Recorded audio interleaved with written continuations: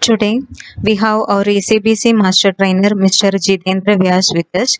He is basically a structural engineer and also he has a PG diploma in urban planning and development.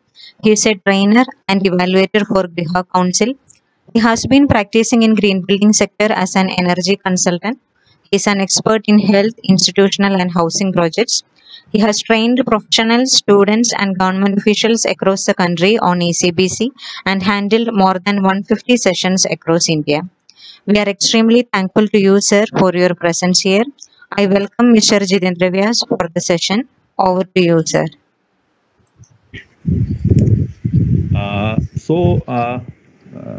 Today we are going to understand simulation exercise. Simulation exercise means generating computer models of buildings which are going to be built in our state. With the help of the software, we would be having a new knowledge as well as a skill set. The knowledge will be an addition to the previous knowledge what we have understood from our engineering or architecture colleges. And in addition to that, the knowledge that will be, you have just seen yesterday as well, and the knowledge which will be having a little new technical terms in terms of energy conservation, though it's a part of our building physics only, but we haven't practiced it. As a structural engineer, I never practiced those initial form of physics as well as the initial material technology. Then after some time you realize when you have to refine yourself in terms of designing, you need to have a new concept, but those are not exactly new concept. Whatever we have been overlooked on some grounds, that has been again came back to our life. So this exercise would be probably not on the basically on the knowledge, but more on the skills. But to acquire, just to sync with the knowledge and the skill set, there is a little a protocol is needed. So that protocol, you must have listened to my previous speaker yesterday. And now I'll going to add on something more about that knowledge as well as how to connect that with the skill set. And ultimately, what is the outcome of that skill set, that should also be known to us, because until unless we just envisage that why we are learning this new exercise or why it is coming to our life, as well as what is the outcome of all this the wasting or investing of our hours into this new provisions. So for the sake of that, we have to be a little patient about the new things which are coming in our way. But at last, what is the ultimate outcome is that I would like to tell you that it's a techno-socio-economic legal aspect is there. So legal aspect means it is a compliable thing and it would be mandatory. And it has been mandatory in Kerala and many part of the country.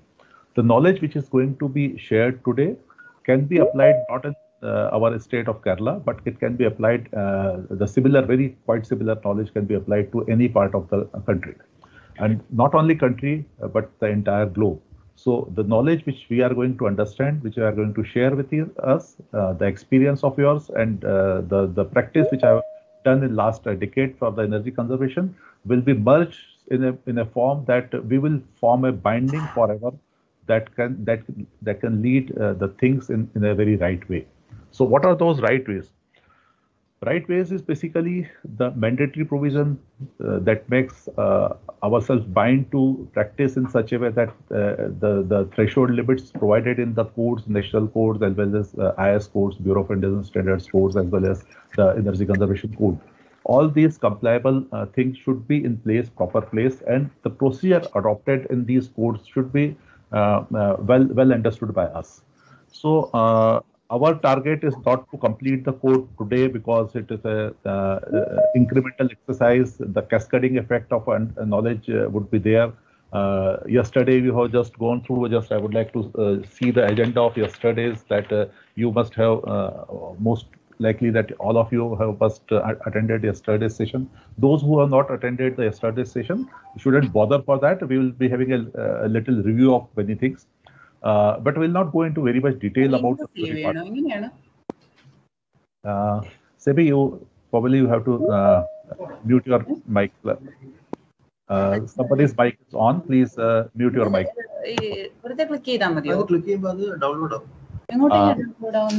Semi, are you able to Semi, are you able to listen me? Are you able to hear me? Anyway, we have to bear until she listens to us. Yeah, please. So, brief on ECBC 2017 and importance of ECBC rules. Or you have just listened yesterday.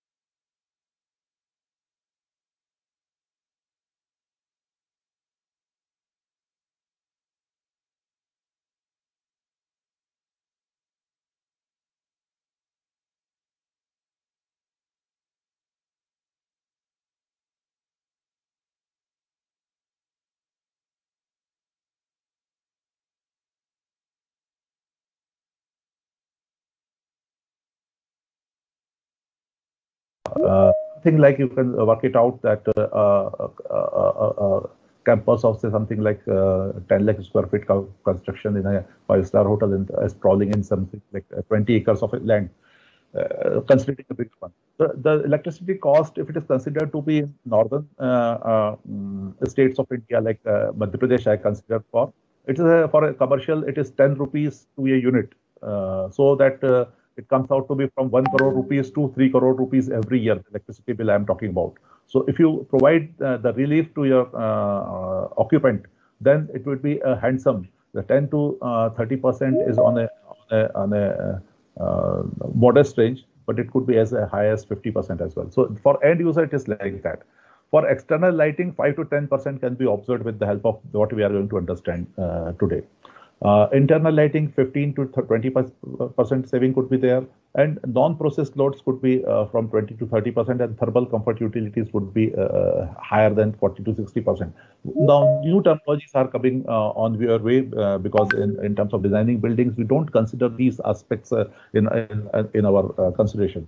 So what is that will also work out sometimes. I tried to show you the latest slides which are being displayed for our training, refresher training around a month back. So based on that thing, we are just discussing on the very latest information. So energy efficiency performance levels are considered to be in three categories for the energy conservation building code incremental levels. These are benchmarks are ECBC, ECBC plus, and super ECBC. ECBC, by virtue of adopting ECBC, around 25% of the minimum energy saving can be obtained over a conventional building. Conventional building means the buildings which are being practiced with the cautious nature of generating that energy efficiency. Over and above that, this thing can be generated. I am not talking about the buildings which are being generated without any conscious effort for making energy efficiency. So any energy efficient building over and above ECBC could be saving around 25% of energy. And you will work it out that whenever we go to any automobile showroom, we immediately ask what is the cost of the vehicle. And secondly, immediately we ask that what is the average of that vehicle. So every time we always ask what is the life cycle cost of that vehicle. But in case of buildings, we rarely or rather never ask for the life cycle cost of the building, that what would be the running cost of the building, which is almost 3 times of the cost of the construction of building.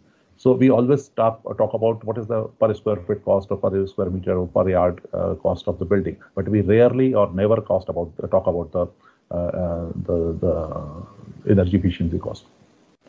So in case of a ECBC plus building that you just understood yesterday, I will repeat it also sometimes, but it will be almost 35% instead of 25%. And in case of super ECBC building, it could be as high as 50% bare minimum. It is saying minimum energy saving.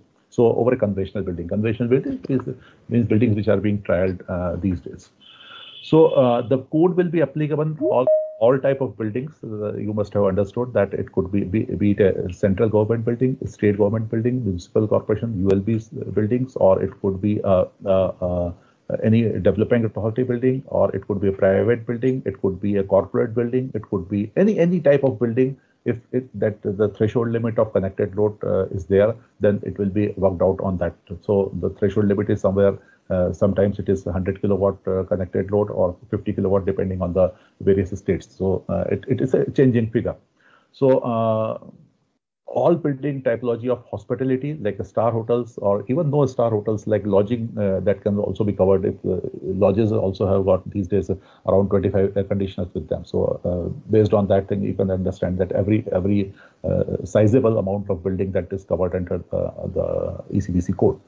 In case of, and I told you that all sort of, it could be a PSU building or any type of building. Okay, it could be a port trust building or anything building which is in the India.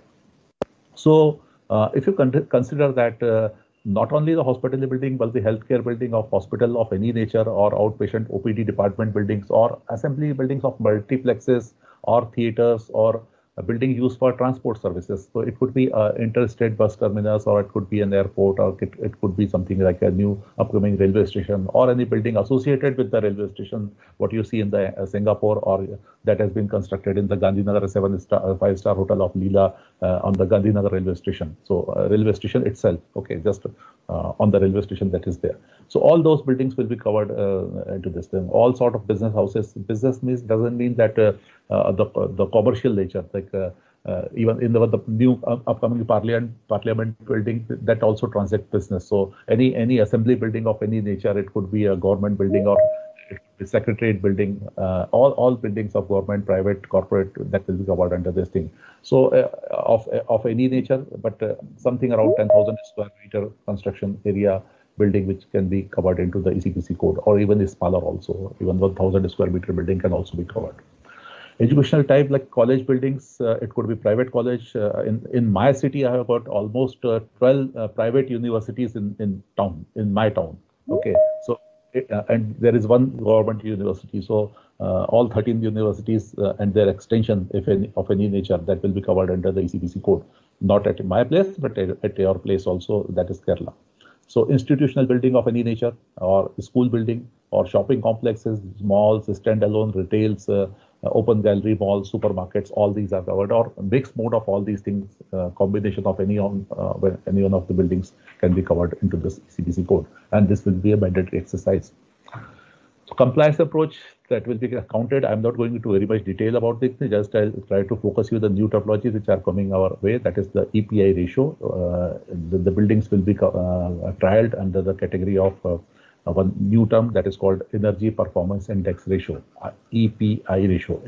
I'm just repeating it multiple times so that you can learn it also. So by being a student of learning a new technique, we should be always ready with our students that that we repeat the new terminologies by our tongue, so that it gets acclimatized to our body, to mind also. So the new terminology which will come our way multiple times will be EPI ratio, so Energy Performance Index Ratio. I'm just saying that it multiple times so that we get familiar with the new terms.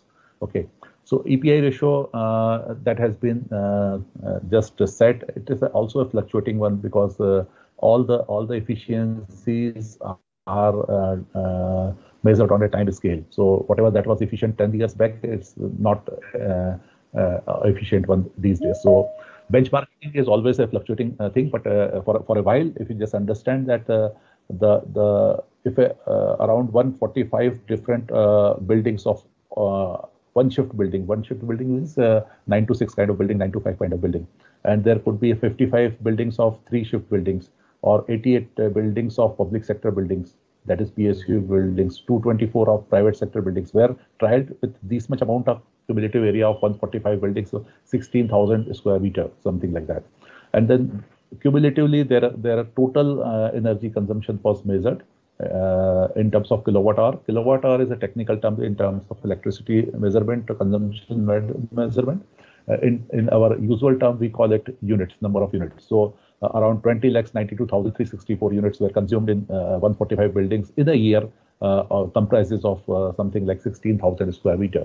So if you divide this number of units to the floor area, square meter, so it will give you consumption per square meter per year. This is for the annual energy, so it's for entire year. If we divide this 20 lakhs by this 16,000, then it comes out to be 149 units per meter square per year. That's so simple. The total consumption divided by the square meter area, so it comes out to be unit consumption per square meter area per year. So 149. 149 is an average for office shift building. So they said that suppose this is these buildings are energy efficient one, then the averagely our threshold limit of consumption of upcoming new office building of one shift building should not be more than 149. So this is the average, you can call it. Now any building which is consuming lesser than that, like who has got a lesser EPI, will be considered as more efficient one. So any building who is consuming, irrespective of their size, just annual energy consumption divided by the square meter of the proposed building, that if that gives the figure of lesser than 149 or equivalent to 149, that building is going to be permissible. Now, how a building which is not there in the ground, which is not in the shape, it is already in the laptop, it is on the drawing board itself, how we can ascertain that the building is going to consume this much amount of electricity per square meter in a year at a particular geographical location? It could be Kottayam, it could be Hyderabad, it could be Srinagar. So how that can be worked out? So today is our exercise to understand that in a proposed building, how we can ascertain that this will be the probable consumption. And I would like to reassure that if you provide proper information to the software, it is as good as around 2 to 5% plus minus of estimation. So it's that precise software that we are going to understand today. And it's a freeware. The beauty is that. So hopefully, if you are getting me, that what we are going to learn today, a bit of that has been shown on this side, slide. Okay. For this, similarly for 3-shift building, it is coming out to be, because it is working 3 times almost, or 2.5 times, then this would be the consumption. Okay. And apart from that, public sector building, they are not very much air conditioned, so their benchmarking will be little lesser. Then private sector building like corporate buildings, they have got this much amount of figure. And for green buildings, which we usually observe that the buildings are certified greens or equivalent to that, then the consumption is very, very less. So that is why people go for the green buildings, because their operational costs are very minimal as compared to the conventional building. So in case of hospitals or multi-specialty hospital, it will out to be 378 for government hospital, because government hospital have got minimal infrastructure sometimes. So it is 88. Hotels, luxury hotels, 279. Shopping malls, 252. These are the benchmarking figures or indices, you can call it, but these are fluctuating, and periodically by the end of every 5 years they are reviewed. So they are going to reduce. So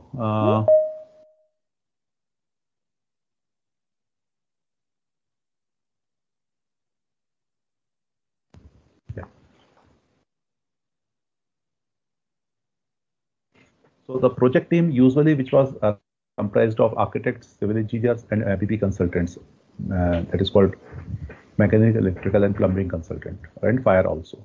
So in addition to that, one more guy will be added to the team, and the incorporation of this team new team member would be a mandatory exercise. The ECBC expert, it could be the person could be in house or it could be an outsourced consultant.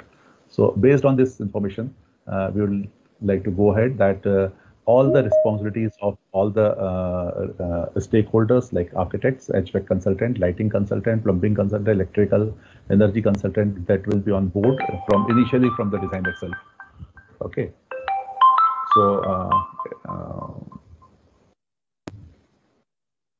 So building envelope compliance approach will comprise of two major components, things that you understood yesterday as well. Just I'm repeating for those who are new entrants, but will not take much time over here. The mandatory requirements are those requirements that every requirement of which is mentioned in this category applied to the applicable clause, not the all clauses. All the applicable clauses should be strictly followed. Not even a single one can be missed out. All the applicable clauses which has been mentioned in the mandatory requirement. And then if you miss out, even your building is so much, even 2 times energy efficient, your building will not be granting building permit. Okay, so mandatory requirements means literal mandatory requirements. And prescriptive requirement means those requirements which are given to for the sake of understanding of that if you provide these things, then your building will be much more efficient. So the requirement belonging to fenestration, that is the transparent and translucent vertical part, or even the skylight also. Opaque construction means that is the wall kind of a thing. Wall could be comprised of many parameters that we're going to understand. The daylighting, the building envelope ceiling, and then in the prescriptive requirement, again, roof, opaque wall, vertical fenestration, and skylights. All those parameters which you understood a little earlier, I'm just repeating them. So in case of opaque construction, roof, wall, and floors have to be understood. Like in case of this is a roof, these are the walls. Okay, and suppose this is a basement, then this bottom floor of the basement is also opaque construction. And then suppose this is a garage kind of a thing. Then the garage roof can also leak out the inside heat or inside cold to outside. So in this case, this floor will also consider as a opaque construction. In case of a window, door, and skylight, that we have already understood that these terminologies are called fenestrations. So climate and microclimate is also very much understood regarding the temperature, humidity, solar insolation, wind speed, directions, landforms, vegetations, water bodies, open spaces. All these surrounding of a building matters a lot regarding the making a comfort inside the building. So apart from that, the building orientation, the manner in which your building is placed on the ground, orienting towards north, west, or south, that matters a lot. And how much that matters, that we are going to see with the help of software today. Building envelope component design in terms of area, orientation, tilt of the building, and their facade, like projection of chhajjas kind of a thing. Many other things can be understood with the help of software as well as from the theory. And the building material specifications we talk about, that the insulating properties of every building component. It could be brick. We are going to see it in detail in the next slides. So heat gain usually that comes from the roof because of solar insulation.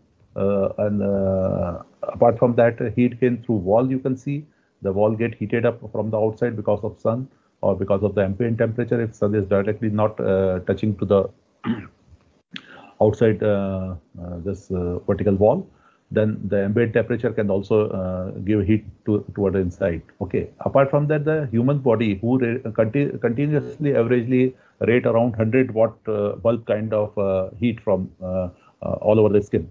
So if you have anybody touched the 100-watt lit lamp, then whatever amount of that heat that you just feel at your palm, this very same equivalent amount of heat is being radiated from our body almost throughout our life. Okay, it ranges from 70 watt to 740 watt depending on the many other factors. So because it has been spreaded to our the entire body mass of say 5 feet front, back, and sides and something like, so that the dissemination of the heat is not felt that much. That is being felt on the touching a 100-watt incandescent bulb. Then there could be air infiltration, there could be leakages, there could be heat gain from the glass, or there could be direct sunlight that is passing from outside to inside. Then the AC cooling also gives you the negative effect of heat gain inside that. It cools out the entire spectrum.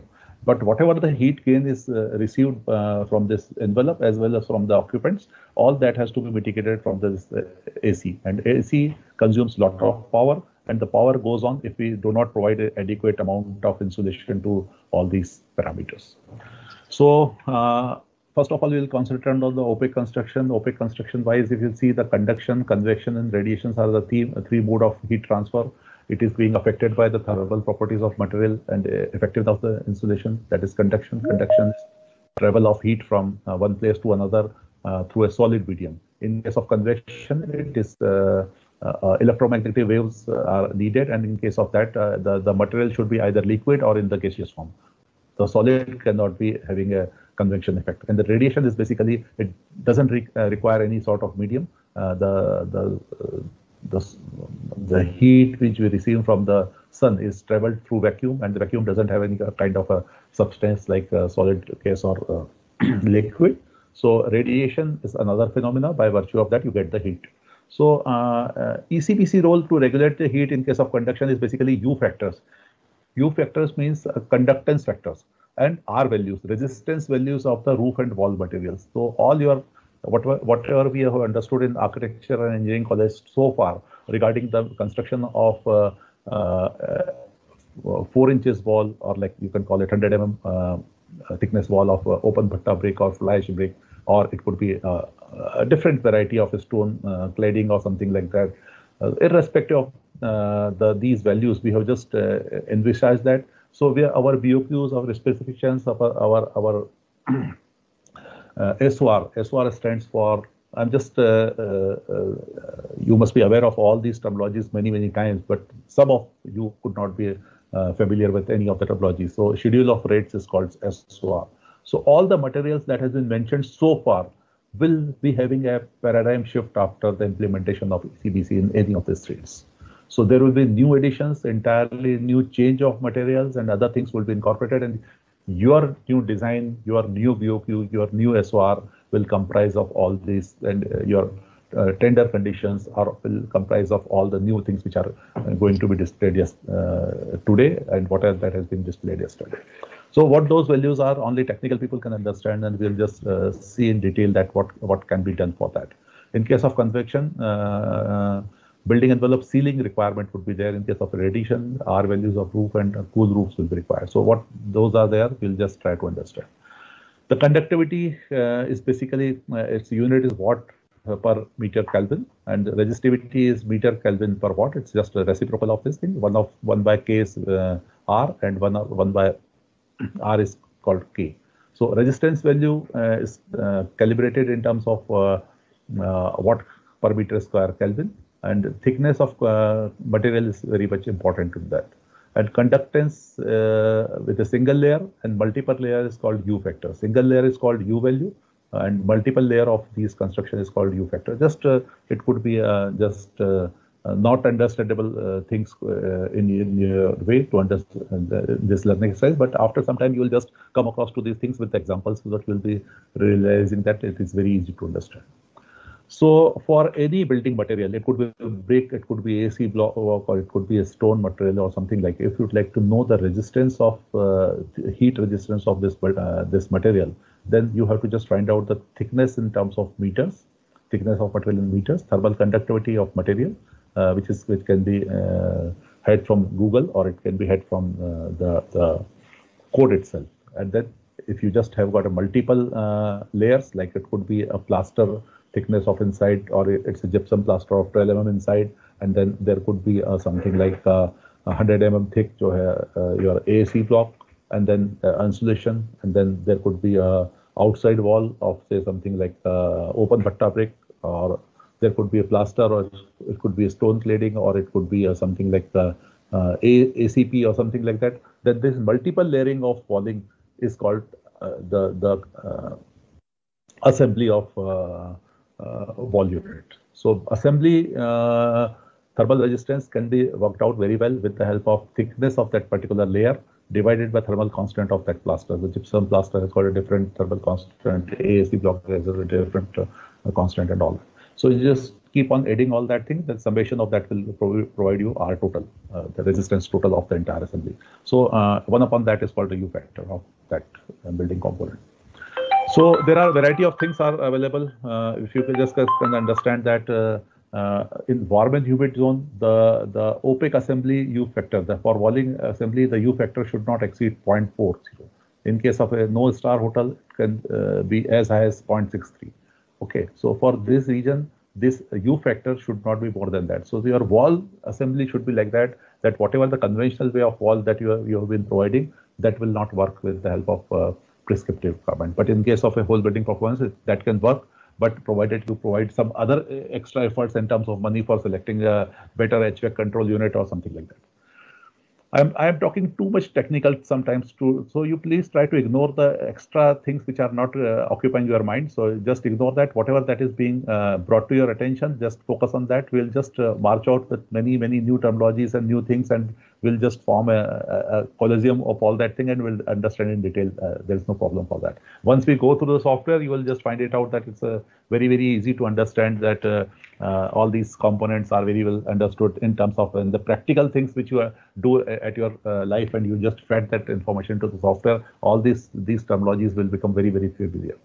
So in case of a opaque assembly prescriptive requirement, this warm and humid, this is the range for the ECBC plus, and it's for super ECBC. So this is, you will see that it's a very efficient system is being provided instead of a conventional system. The conventional system has got something like 1.4, 1.5 U value watt per meter square, and for super ECBC is almost 1/4 or 1/6 kind of thermal conductance. So you have to change the entire walling material. So the thermal constant that has been mentioned over here for the various building materials, that could be cement board, fiber cement board, gypsum plaster, plywood, oriented shade boards. There could be as good as many materials. The new and renewable energy of government of US provides you almost 750 different type of walling that can be practically applied to your house with the help of with the native material combinations also to ascertain the desired result of ECBC threshold limits. Hopefully you are sync with me.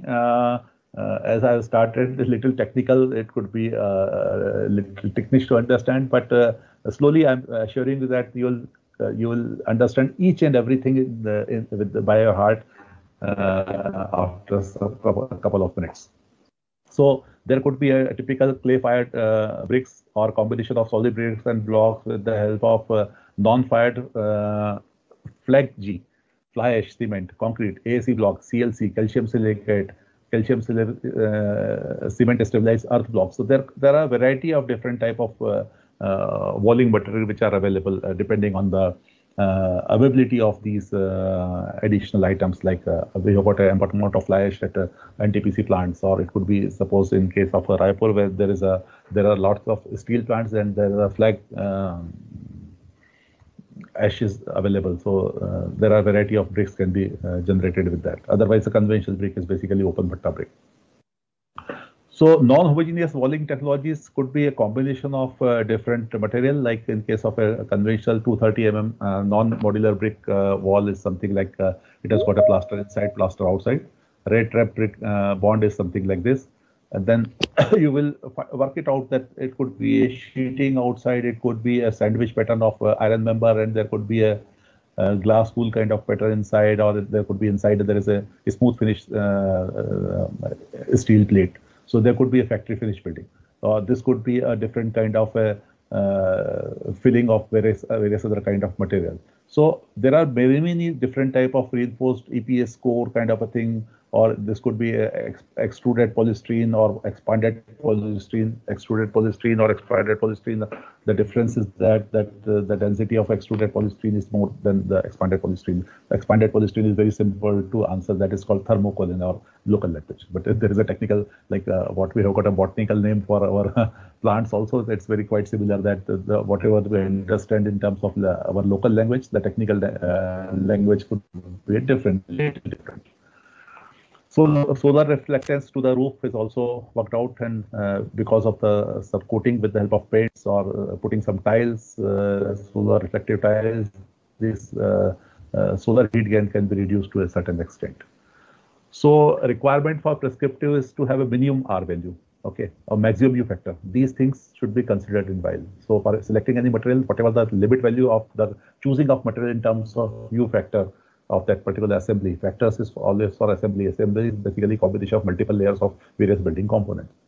So that is there. Solar reflectance and emittance of the cool roof, their values have been mentioned in the code. So what kind of values that has been given? So for warm and humid zone, this is the assembly of U factor that has been mentioned for ECBC and for ECBC plus. So you have to work it out that how that 0.33 comes out. Otherwise, we are all are technocrats, so we understand all these things in very much detail, that these values can be calculated with the help of very arithmetical simple formulas or very simple procedures. Nothing of rocket science, nothing like Kani's theorem or something like that that is being practiced over here. And vegetated and cool roof, we can just see that in accordance to the various codal provisions, these cool roofs are being generated. In case of vertical fenestration, because we have to just see to the simulation part, so we'll just marching ahead, which we have understood yesterday. So in case of glaze unit, you will just see that inside outside there is a temperature difference, and because of the solar radiation, because of the ambient heat transfer, that solar heat gain coefficient is being observed. And solar heat gain coefficient is a term which is being used, that how much the glass of fenestration is absorbing light or the heat from outside. And in the earlier version, this solar coefficient was given along with the glass and everything. Shading coefficient was given in terms of earlier version of a glass. So suppose you've got a supply of previous 2-3 years or 5 years old produced any material, then that might be comprises of a new term that is called shading coefficient. If you multiply it by 0.87, that the solar heat gain coefficient can be worked out. Otherwise, nowadays all materials which are translucent, be it polycarbonate or fiberglass or anything, or even glass, that comprises this information of SSGC.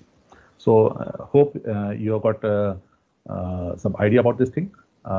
Visual light transmittance, if you just make the glass with the help of a dark film, then the heat will not be entered so much. But again, the problem will arise that the ample amount of daylight will not come inside the building. So there should be optimization between the darkness or having a tint of the film in certain way that the minimum amount of visual light transmittance is permitted through that glass, and then over and above that is the radiation is cut because of that tint or film.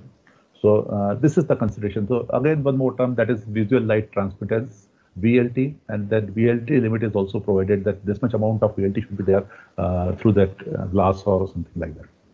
Okay, so if you come to the ECB requirement overview, we have just seen that the size and orientation that matters, shading devices that matters, the chajjas and everything, and glazing properties. U factor, SSGC, VLT that you have seen already. And then you'll see the prescriptive required in terms of various other factors of SHGC for various kind of buildings in various terms. So whatever the maximum amount of, in an ideal condition, 40%, more than 40% window area should not be there in the entire gross wall area. So this is the advisory limit. So advisory limit is prescriptive requirement, you can call it. Okay, and the tilt of that any orientation 45% or VLT should not be less than 27% of the light which is falling on the window. That at least 27% should be passed inside the building. So all these are prescriptive requirements. So there are certain exemptions also. If you go through the exemptions, then we can work it out in detail. So these would be the things which we'll be having. If you've got any question in mind, then that could be resolved in terms of exemptions. That if suppose this happened in that particular case, what will happen in that case? All those things have been described very well in the code. And once somebody goes through these languages, then those questions can be answered. Again, I would like to reiterate to every one of you, I would urge you, I would request you that if you have got any small question, suggestion, experience sharing, or any doubt or anything to say, kindly jot it down on a piece of paper. It could be one or multiple questions, suggestions, narrations, and you are more than welcome to provide any information from your side to this forum today onwards. If you got some inclination, if you would like to make any contribution, even in terms of making a question, that is also a noble contribution for this cause. So I would request you, all of you, that you just jot down on a piece of paper and questions by 4:30 to 4:45, and even extend it a little bit, and we would like to answer each and every question or anything which comes from your side. So I would request that you, whatever that comes in your mind, just keep on.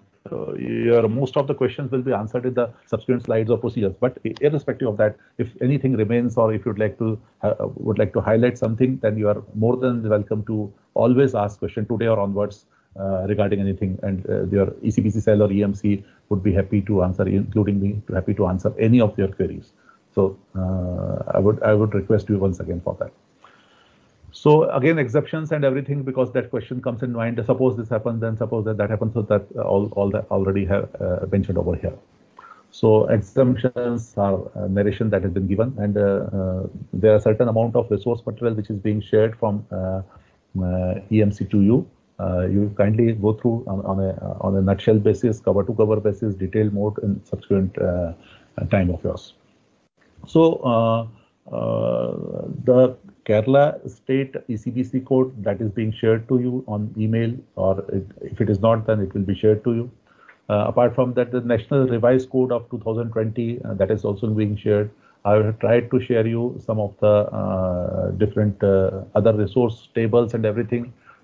So all those things are usually, everything is available in the public domain, or that can be Googled out. But what to search in the Google, that is the bigger task. So we would like to share all those informations which are being useful to you and in the day-to-day task of designing a building, or even constructing the buildings, or making the tender forms. All this information will be very, very helpful, and that will be required. That will be a must kind of a thing. So all the resource material will be shared to you today, as well as in subsequent time whenever any update comes. So this equivalent SHGC factor that has to be worked out. The software does it all. It's very easy to understand with the help of software. But what software does, you have to provide information to the software. Either you locate your building location in terms of name of the city. If it is not there, then sometimes the software provides you information to provide latitude and longitude to your place. And as we see that the Kerala state falls into the zone of, say, something like 8.5 latitude north to something like maximum of 13. Okay, so this is the latitude position of Kerala. Each and every state has been mentioned according to that. So our table also comprises the information to be related in terms of latitudes. So like you see that coefficient of shading equivalent factors for latitude greater than 15 degree north. So if you see that the shading equivalent factor, C3 multiplied by PF cube plus C2 multiplied by PF square plus C1 into PF plus constant. So all these CO, the C0, C1, C2, C3 are mentioned over here. Nothing, you have to refer it. So if you got a a chajja kind of a thing that is called overhang, you have to refer to this table. If you got only a vertical fins around your windows, so in that case you have to refer this. If you've got a combination of that, you have to refer that. But wisely choose the proper table. So if Kerala is ranging between 8.5 degree north latitude to 13.5, then this table will not be applicable. Latitude for greater than equivalent to 15 degrees. So above than Andhra and to the north, this table will be equivalent. But for Kerala, next table will be there. So for latitude less than 15 degrees, so this table will be applicable. So how to choose a table, that is I'm showing you. How to read a table is a little deeper, but how to choose a table, so for Kerala, this table would be applicable. Okay. So for any state for which you are working for, if you are working for Shillong, if you are working for Ajmer, if you are working for something, then these tables have to be carefully chosen. Okay, and then again, this factor of latitude is always there in every table. Apart from that, alternative method to choose the SSGC is unshaded SSGC, then shaded SSGC. Shaded means it is having a chajja or fins kind of a thing. All different in SSGC can be worked out in both cases, that how much is the effectiveness of a chajja. So you can design a chajja. So there are various chajja design softwares also there. In case of our big software, which we are going to understand today, in addition to that, there could be a different chajja baking software. So heat loss could be through glazing. Heat from here it is through glazing. It is through frame. Like if it is an aluminum frame, then again heat loss is there. If it is a wooden one, then the heat loss would be minimal. If it is a UPVC, then it will be different. So in case of skylight, the maximum U factor, that is 4.25. In case of wall, it is hardly 0.4. But in case of roof, because the roof are directly connected to sun, so more U factor value is permitted. So almost 10 times of the walling unit, the heat is gained through the roof. So if you make such a building that doesn't get heated environment from the top or from the roof, then more amount of insulation can be provided over here. So for joints, for openings, and for sill, that you just understood yesterday as well. So all these things has to be taken care in a judicious form.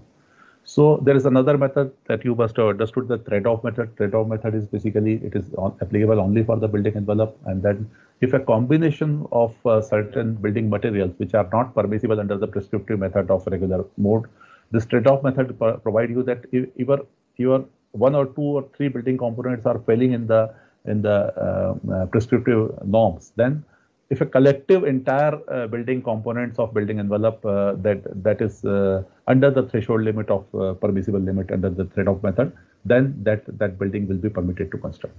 But these prescriptive requirement and trade-off methods are basically required for almost a number of buildings. Rest 80 to 85, 90% buildings will be trialed only on the simulation which we are focusing today. So can we skip these trade-off methods and prescriptive methods for a sake of understanding, for a sake of working? This should be understood well. But this will be a this calculation of this much detailed arithmetic calculation. This is the arithmetic calculation. So don't bother for that. That is a integration or differentiation or some other Boolean algebra is there. It's a merely arithmetic calculation of multiplying 2 or 3 components, adding them. So this is very small formula, looks big. So don't bother for that. But we are not going to that. So just not going into the domain of detailing of this trade-off method is something, a simulation method which is much more workable for 85% cases of building, that should be there. So what is the basic difference between the prescriptive method as well as simulation method? Prescriptive method is a paper, pencil, and calculator method. Okay, as maximum as something like you can call it Excel method. But in case of a simulation, the detailed new software apart from AutoCAD or other State Pro, new software will be required, and those modeling on those softwares will be a must to have seeking a building permit under the ECBC. So that we would like to understand. So trade-off method is not that much important to us. All these factors and calculations are there. Basic calculations are provided in the national code. You can go through that. If you've got any problem, it's very simple arithmetic calculations. So you can go through that and that can be done. Apart from that, daylight extent factor calculations are also given there. Daylight extent factor, we would like to understand after 2 p.m. today, because we'll be having another software for daylight simulation and we'll understand that at that time. We'll try to understand them. So hopefully, up till now, what we have seen that any kind of prescriptive method that is required to be fulfilled for the requirement of granting a building permit to be constructed in a state under ECBC. There are certain procedures, there are certain values under which that material has to be chosen, the orientation and everything has to be chosen.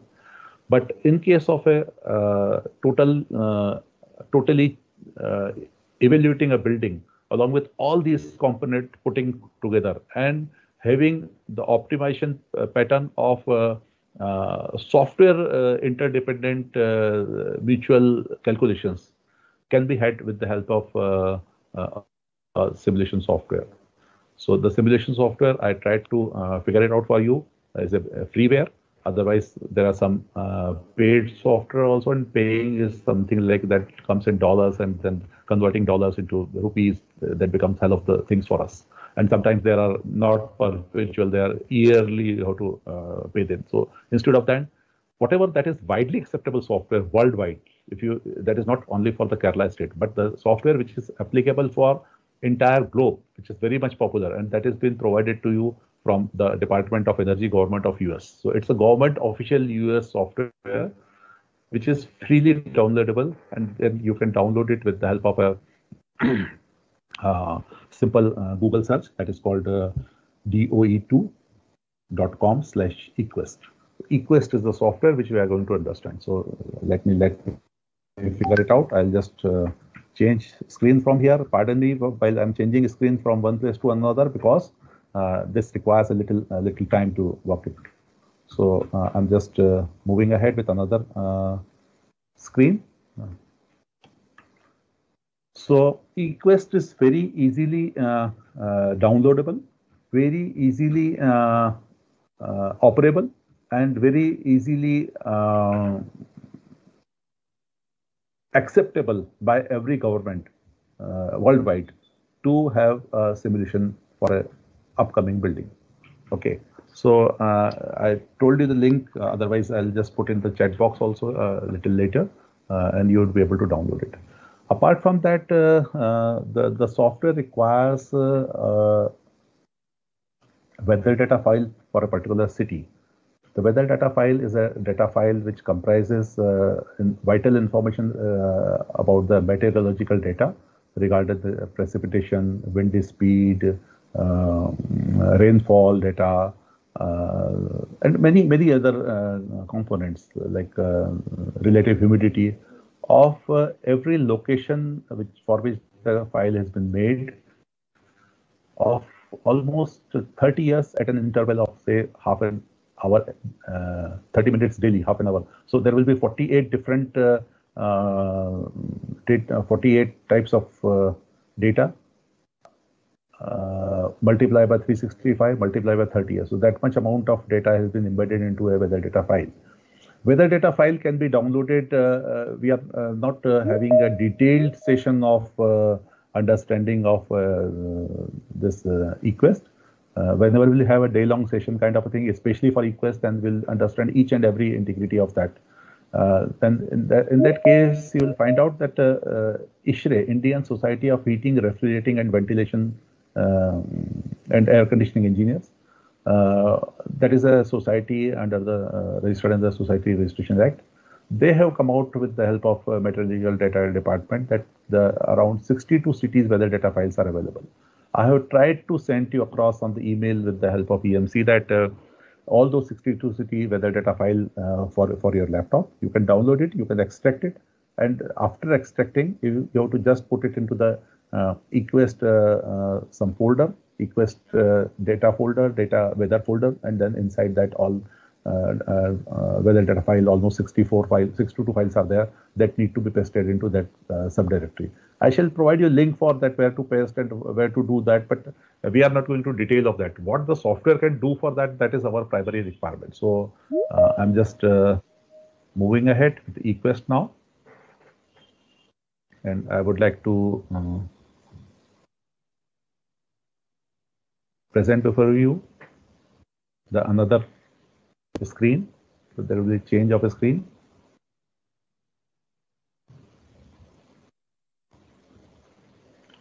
Semi, are you able to see the Equest set startup options?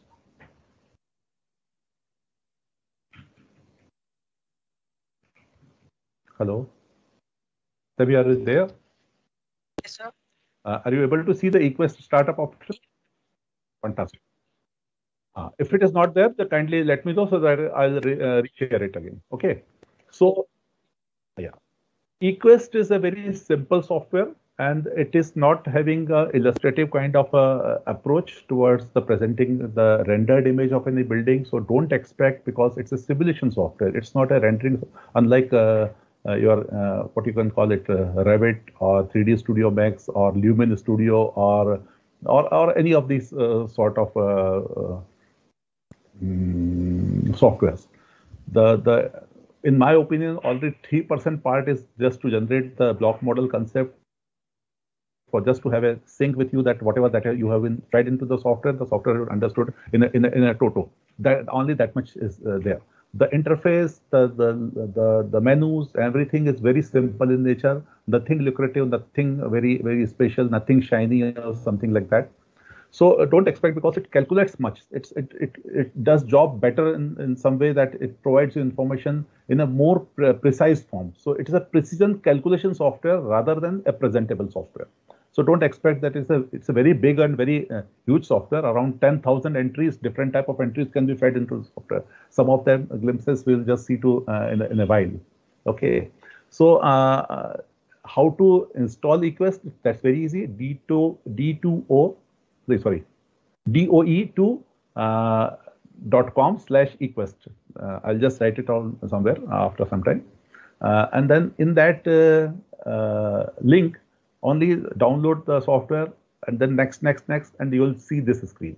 Okay, the one logo will come and nothing to bother for. So installation is very easy.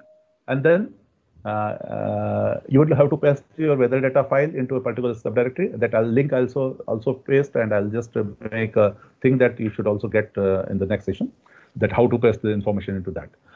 But what to be done with the software? Just have a take a deep breath that it is going to start, and you are going to have a very first simulation. If those who have not done any simulation earlier, we have got a variety of attendees over here.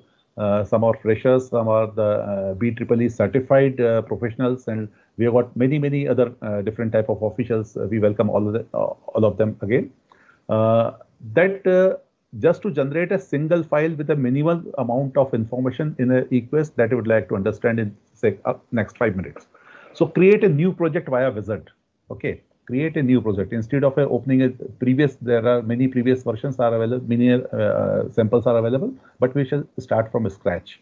So creating a new project via wizard, if you just press OK, we'll find out there are two wizards are there. Schematic design wizards, that is called SD wizard in short. You can just jot it down on the piece of paper that these are the basic informations that you have to go along with these things. So in case of a new place or new area, you have to you should, I would urge you that you should have a guided tour for first day. If you happen to be in a city for 5 days, 10 days, at least one day you should have a guided through the any of the guests, any of the host or any of the guide or something like that.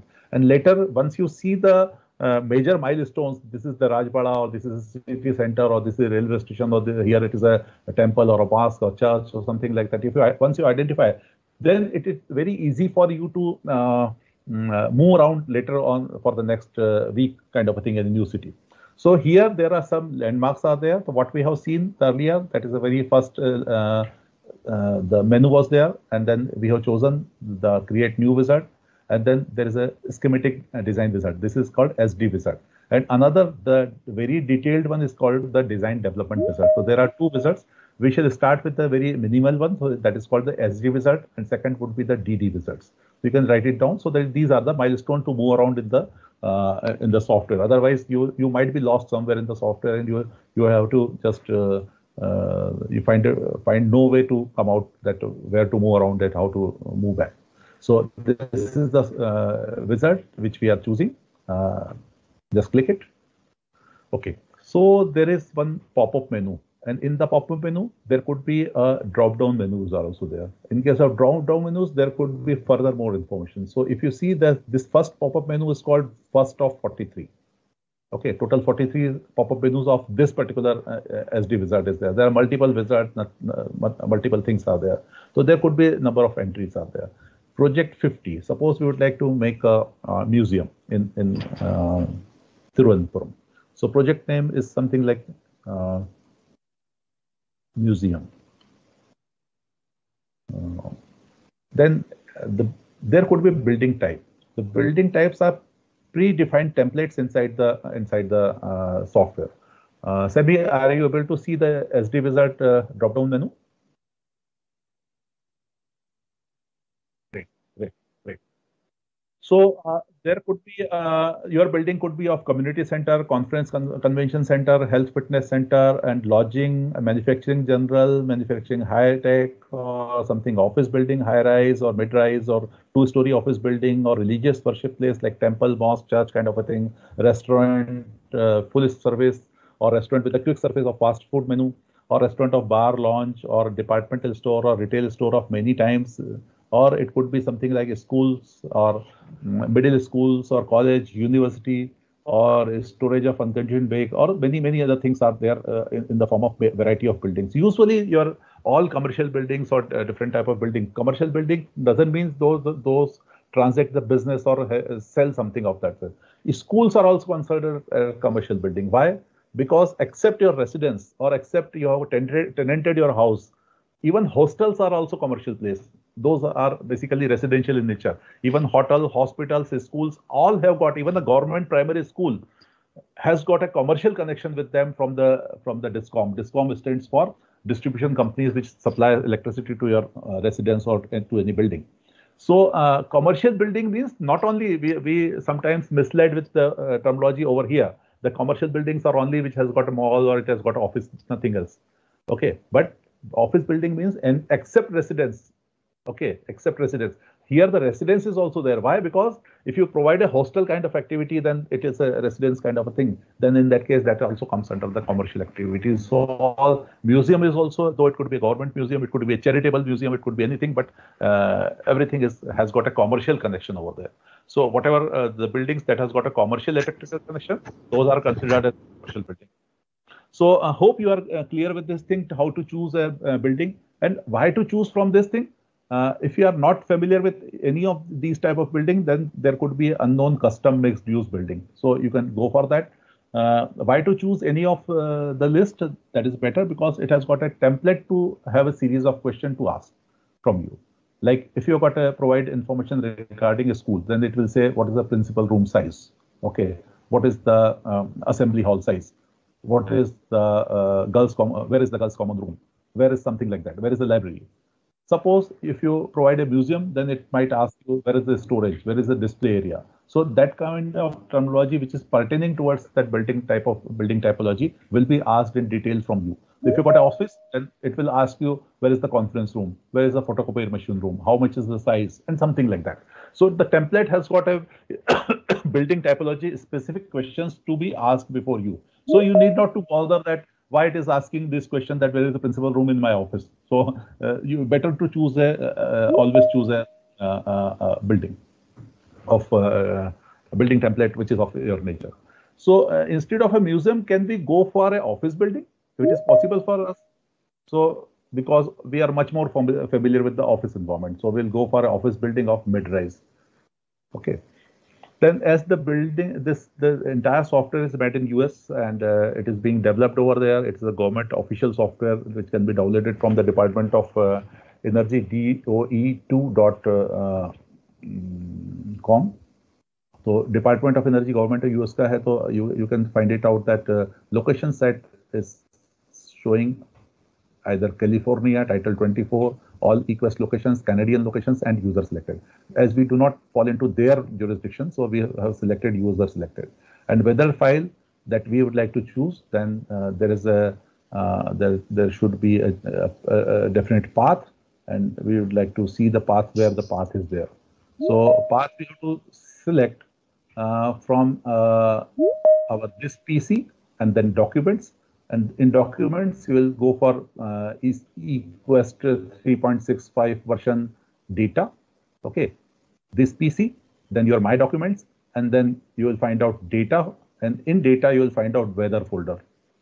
Okay, this is the weather folder.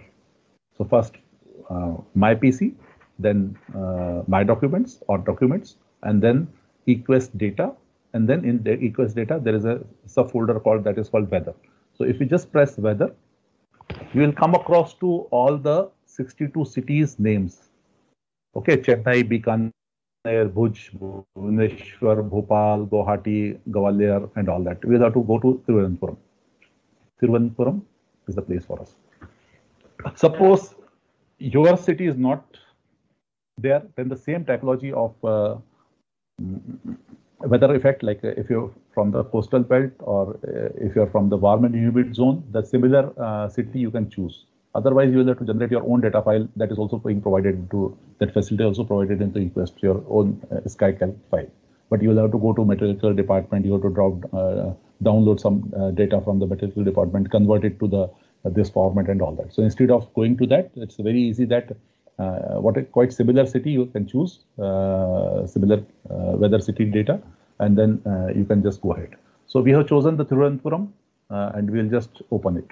So it will choose the warm and humid zone, which is the Kerala state weather type. So there are 5 weather types in the entire country.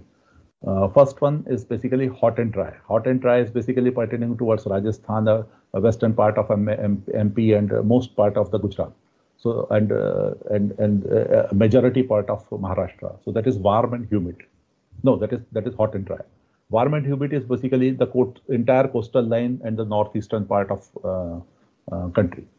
Apart from that, there is a composite climate, which is my place composite, the central part of India. So that is something like some part of Maharashtra or some part of Madhya Pradesh kind of thing. So that is the average kind of weather. And there is a pleasant kind of weather that is called composite climate, that you understood itself, but I'm just repeating it so that you will understand. So composite climate, sorry, the temperate climate is basically pertaining to Bangalore, where you need not to put any fan kind of a thing, or Ooty kind of a thing, or Kodaikanal or something like that. It could be a hill station, it could be a cold climate also, but it's a temperate climate. And cold climate is something like Srinagar, Shillong, and eastern, the most part of that northern Himalayan base. So those are basically fifth kind of weather in our country. So weather data file for Thiruvananthapuram we have chosen. It is asking so many other questions. So building area, it is asking for 1,25,000. Don't mislead with the comma because it's a American term. They don't put comma after 3 places. They put comma after 2 places. So it's a 1,25,000 square feet area of 4 floors. We can change it to 5 floors. Okay, we can change it to 125 to 150. 1,50,000 square feet building, okay, in Thiruvananthapuram.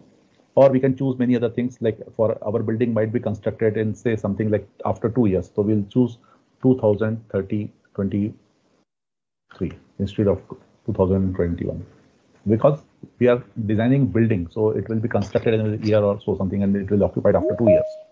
So there you can just provide information. So many information you can change it. Whatever information you change, that becomes red. So whatever that is green, that is a default value. Any default value that has been displayed can be changed with the help of your cursor and keyboard. So this is first. Now next screen. So it will ask you series of questions. What kind of building footprint it is? The office building could be a rectangular one. It could be a trapezoidal one. It could be something like L-shaped. It could be T-shaped, or it could be something like U-shaped. Okay. Suppose we take a U-shaped building as of now. Okay. Or simply, if you would like to, very simple, it shouldn't be triangle for in initial stage, go for a rectangular one. Okay. But in case of rectangle, you can change the dimension. Suppose it is a square kind of thing, then you can change 173. So you can just place 270 and something like 80. Okay. Now it is asking for floor to floor height.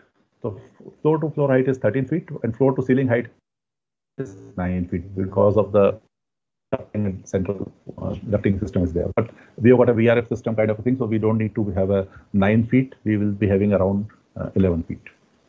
So I can change it. The topmost could be a, which is a pattern in usually Kerala and other places. So pitched roof could be have an inclination of 25 degree. Otherwise, you can just change any inclination degree also. And the projection beyond your walling of that pitched roof is around 2 feet. You can change it that also. Apart from that, you can change the north of the building also. So this is facing north over here. Logical north you can change to west, or otherwise there are a variety of different 22 half degree kind of a pattern, that is north northwest, northwest, north northwest, west west southwest, and all that has been mentioned over here. Suppose we choose west over here. So only the north changes, not the building changes. Okay. And then multiple other things are there. You don't have to bother. You have to just ignore the additional information which is not being understood or which is not concerned, matter of concern for initial learning exercise. You just ignore them. Whatever the default value, that is best suited value that has already been chosen by the software. But you are able to change the floor to floor height, floor to ceiling height. Suppose you would like to change the floor to floor height as from 13 feet to again 14 feet. We would be able to do it. So that flexibility is provided by the software. Now next screen. Then this is the roof surface, this is above grade walls, and all these things are there. So here, what we can propose is that for roof surface, roof surface could be 6-inch thick concrete. Okay, and there are many kind of insulations are there, because we don't feel the extreme weather as such, because we are acclimatized to a certain level that whatever that the weather is there, we are adaptive to that. So adaptive thermal comfort is a concept which is a new concept, which is based on various lifestyle of a particular geographical locations people, and based on that thing, suppose a very heated environment of say something like 37 degrees comfortable for the Jaisalmer person in summer, could be a ridiculous for European person, could be a ridiculous for even for Mumbaikars. Okay, so the thermal comfort is basically observed with the help of a psychrometric chart belonging to the region, based on out of some sample surveys that has been done on that, and based on that thing that comfort is considered. And you will consider that comfort is a completely subjective term, but you have to provide some sort of objective, because you travel in a railway coach, in air conditioned coach. That's half of the people say that it is very cold, and half of the people say that it's very hot. So somebody is shivering, somebody is feeling hot, somebody is something like that. But attendant has to work out on a certain threshold limit of some technical data that has to feed in. Like it is a 24 degree to 27 degree, some range he has to set. So again, the subjectivity should be made in terms of objectivity, or for the at least 80 to 90% people that this zone is comfortable to them. So that adaptive thermal comfort, depending on the geographical location or on various other parameters, has to be understood, and based on that thing, some insulation has to be provided to the roof as well as to the walls. So I'm not going into detail of insulation as of now. We'll just march it after some time. Above grade walls. Grade stands for plinth over here. Okay, so here I'll be having a wall of say something like 8-inch CMU. Okay, or otherwise I can create my own wall. So are you ready for sparing 2-3 minutes to understand how wall compositions are being created in the software? Will take hardly 5 minutes max. So instead of that, we'll just generate, instead of an 8-inch cement mortar unit, like a traditional wall of 8 inches thickness, instead of that, we'll just generate the layer by layer wall to the software. So what it is asking for? It's asking for create new construction. Then what is the new construction wall component assembly we can give? Wall assembly during learning, we can call it during learning. Okay, during learning. Wall assembly during learning. This is our component. Okay, this is name of our building component. Now it is asking wall assembly during learning will be constituted of various layers of various materials. Specific method has been mentioned in terms of library entry. So we have got a library. So we'll choose a specific library entry and we'll find out the category. So as we have just seen that the innermost could be something like gypsum plaster. gypsum plaster board of thickness that has been mentioned, we can just change it from ½ inch to say something quarter-inch, or it could be 1 inch. So it could be quarter-inch kind of gypsum board we have selected. Otherwise, we can select the thickness of our own. Suppose that is not been mentioned over here. We have got a different material of other thickness, then we can provide the thickness over here. We can provide the conductivity also and everything if we would like to change. That is the innermost layer. Then the second layer of our outer wall could be again from the library entry, and we can just select it from here, and we'll just go for a brick. Traditional brick of 4 inches, that is workout. Okay, so we'll just common brick, 4 inches thickness. Then another one could be a library entry. There could be insulation. Insulation could be a polystyrene. It could be a polystyrene, or it could be air gap also. There could be an air gap also. So if it is air, then that has to be mentioned that air is there. Okay. Otherwise, we are just taking polystyrene. Polystyrene, again, thickness is there. We can go for around 3-inch thickness, up to 3-inch thickness or 2-inch thickness, depending on the location. And then from here, I'll put another layer of AAC block. AAC block is basically concrete block of lightweight. That is the 30 pond, or a concrete block of lightweight. You can just choose it from here. And on the top of at the last outside, I will just having a cement mortar. Cement mortar. We will have to find out it is available.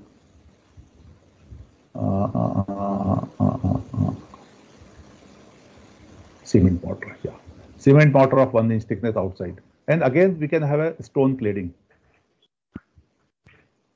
Stone cladding or acoustical tile, okay, or asbestos vinyl, or asphalt, or building paper, or roofing, or carpet, or cement mortar, many things. Clay tile we can just put outside our wall, or we can just go for a stone cladding.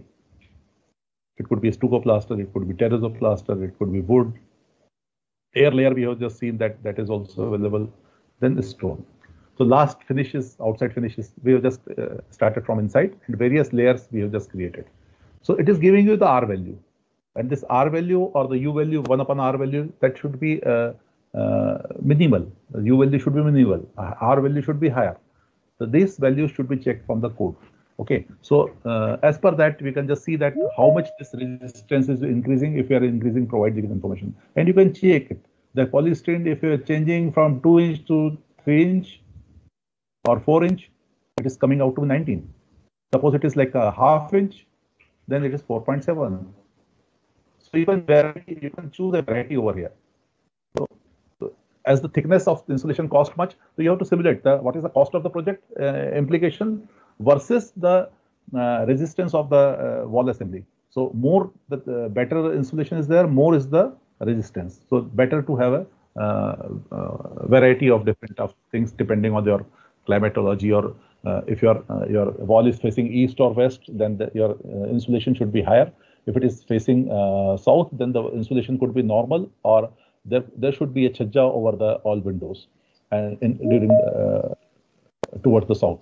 And towards north, there no insulation is needed. Even a single glazing would be sufficient enough for just DGU kind of insulation that is enough at the north. So variety of thickness of variety of walls can be taken with the variety of various assembly units. So one assembly you have chosen, and we are done with that. So it has taken that wall assembly custom layer by layer. So instead of just having a brickwork, we have just chosen to be a more efficient wall inside our building. Now the office has got a basement? No. So we can add a basement to our office. So here there is a provision. Below grade, above grade 5 floors are there. Below grade one. Below grade means below plinth 1 floor is there. So this is the number of floors. So we can add over here. So we can having a back and forth exercise. We can change any dimension at any point of time at any of the pop-up screens.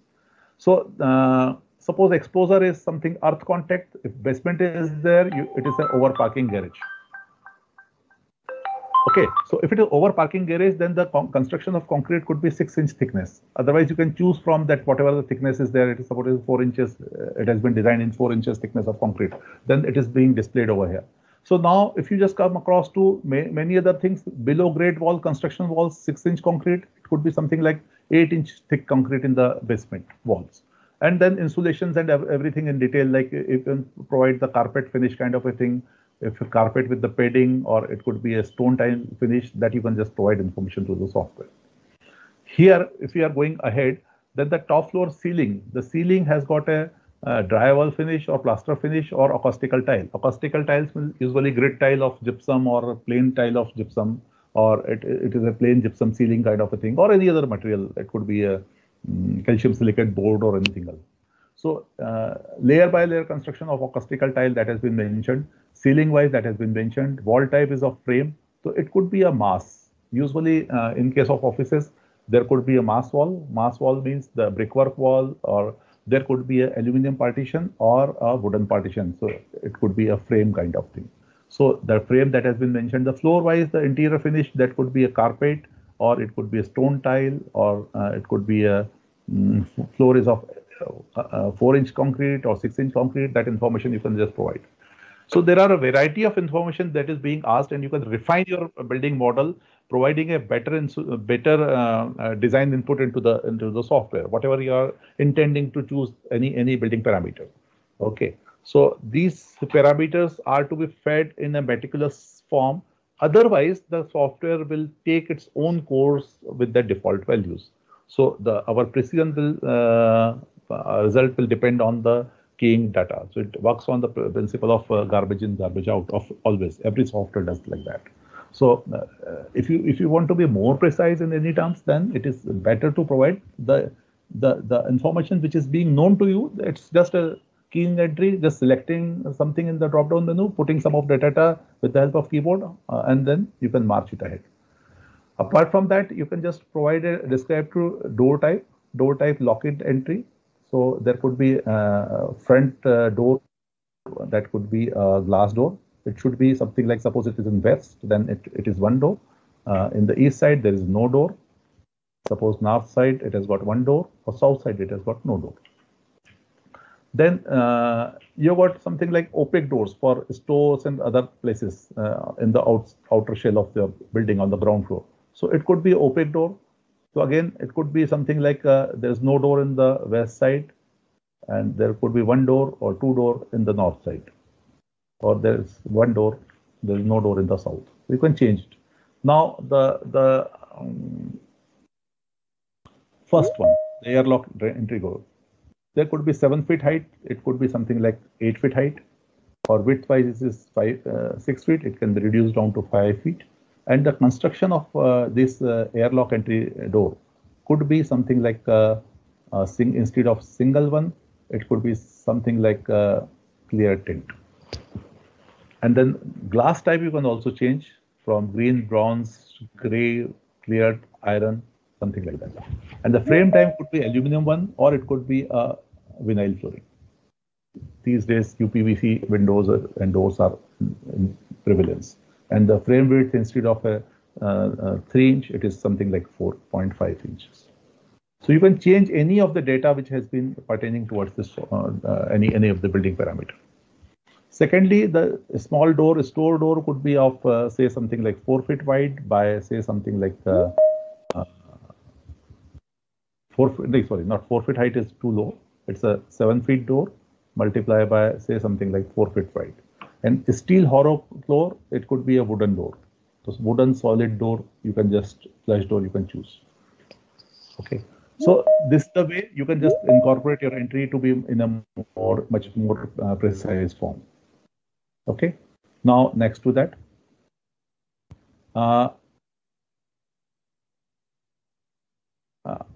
how much information we provided for door, the similar amount can be provided to the windows. Apart from that, if you just go exterior window shades, overhangs, if you like to have a chajjas, it could be for the top floor only, it could be for all windows. So it could be in the west side, it could be of say 2 feet, east side it could be of 2 feet, and the north side there is no chajja is required. In case of south, it is supposed to say 4 feet. Fin wise, in the vertical fins along with the window, then it could be 0.5 feet in west, 0.5 feet in the east. Next. So roof skylight, it is asking that you would like to have any kind of a skylight because it is a sloping roof, so there is no need to put in a skylight over here. Otherwise, you can go for that.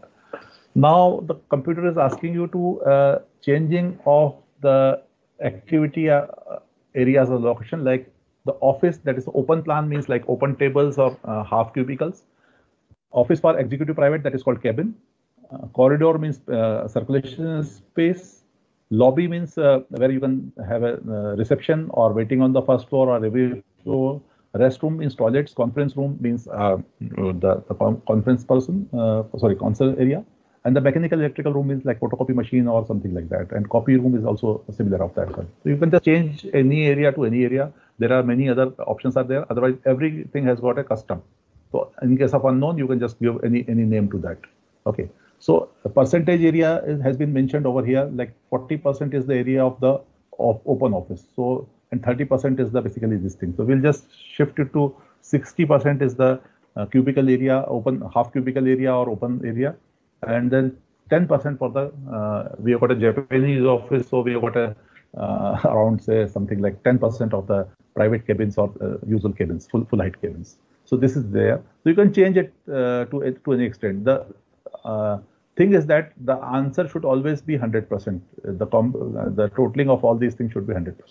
And then next to that, so design occupancy, how many a person requires in this area as a 150 square feet per person. So we can change it to something like if you've got a restricted place set to room, then we can go for say 100 square feet for a person.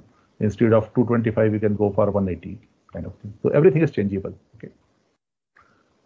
Where lighting that has been given, so here we can provide the lighting load. So what is lighting load? That is lighting power density is the new term for that. The amount of wattage required for per square feet in the entire building of that particular location, office or corridor wise. You can provide this LPD over here. How to generate LPD? That is the task which we'll learn in the after lunch session, second session, the day lighting simulation for ECBC. So that data for this will come from another software, not from this Equus software.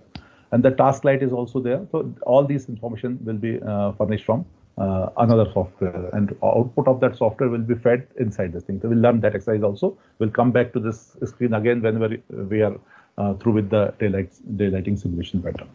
Okay, so this is there. So hopefully you are getting it. Then unoccupied areas load and other things. So there are the schedule wise that how much time the office runs. The office runs from not from 8 a.m. Suppose it starts at 10 a.m. And closes by something like 6 p.m. Okay, occupancy usually kitna hai, that you can just provide over here information. Apart from that, what kind of HVAC stands for heating, ventilation, and air conditioning.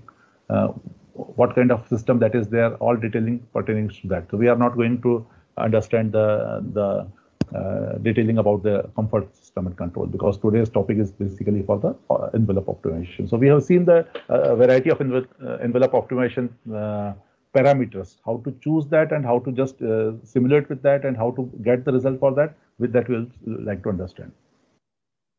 Then there are many other things. We are not going into detail of that. We'll just close it as it is, and we'll finish it off. We are fed up to provide so much information. There are multiple information it is asking, and then we are not having any idea about what to feed inside that. So we are just marching ahead with the all existing values. Okay. So domestic hot water reading and everything is there. Then the project information, basic information, like it is the address is something like 35 Thomas city is Thiruvananthapuram. Honor name is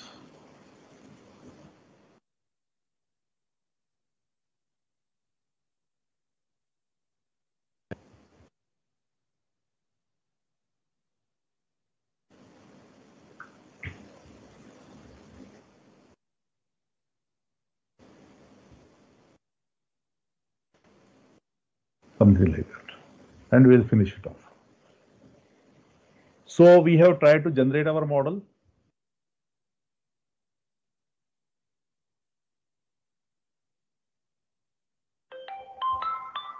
And the model has been generated.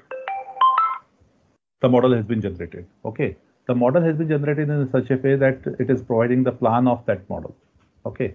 So if you see to it, then you will just see that 3D of that model, only the basement and first two ground floor, first floor has been shown, and the topmost floor is shown, and only the sloping is there. Just hold down the control key, press the left mouse button key, and just you can move your model.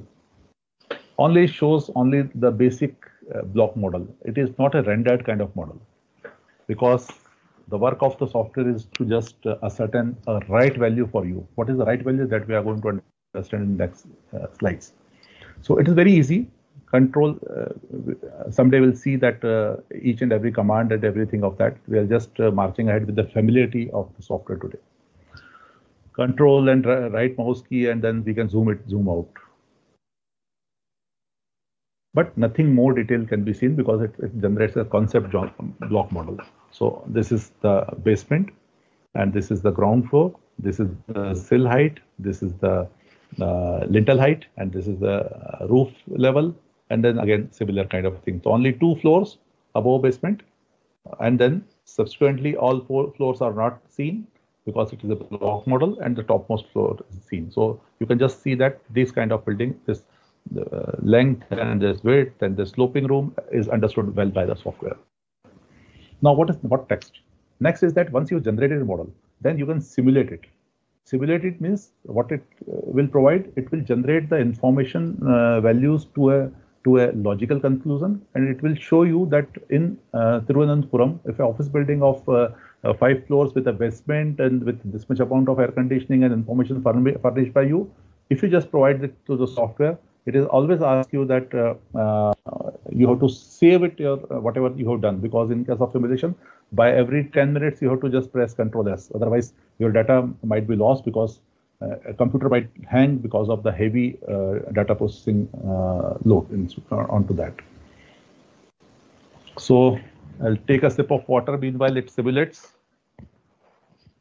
Oh, it has simulated so fast. I couldn't sip even a glass of water. Amazing. So it's wonderful. We'll see the summary report. Okay, we'll just press this one. We'll just, oh, fantastic.